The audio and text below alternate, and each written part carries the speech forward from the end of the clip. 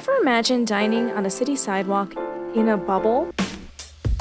Well, now you can, and it's a growing trend. Check out one French bistro's solution to chilly New York dining.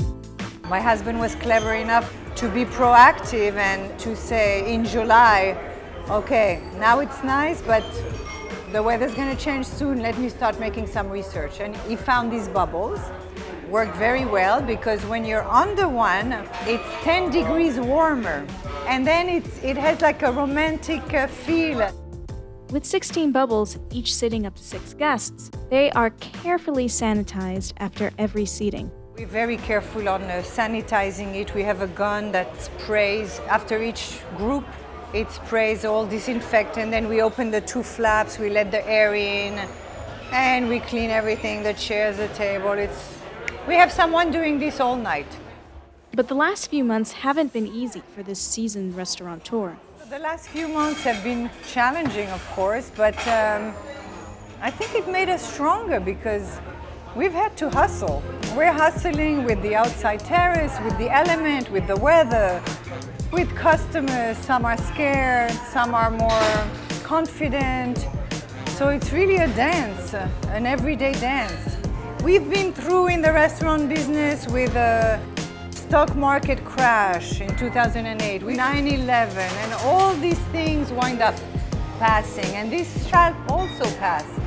So the only thing that is a little bit worrisome now is we have a lot of fellow restaurateurs who are really struggling. They don't have a big sidewalk like we do. They are maybe midtown with Broadway being shut, with no tourists. And ironically, they used to be the one making a lot of money because they did benefit from the tourists and the offices midtown, and now they're the ones that are suffering.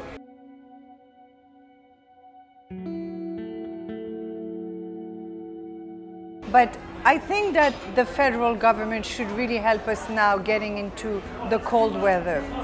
This is going to be very crucial. Otherwise, there are restaurants that will close, and New York City's scene will never be the same. We need to save whoever is left now.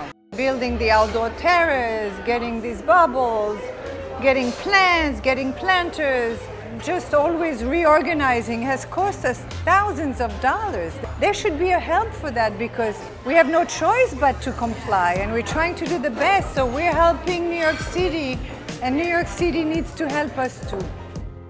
Moving forward with heaters, this bistro hopes to keep the bubbles and neighborhood spirit alive. For NBC New York, I'm Gaudino.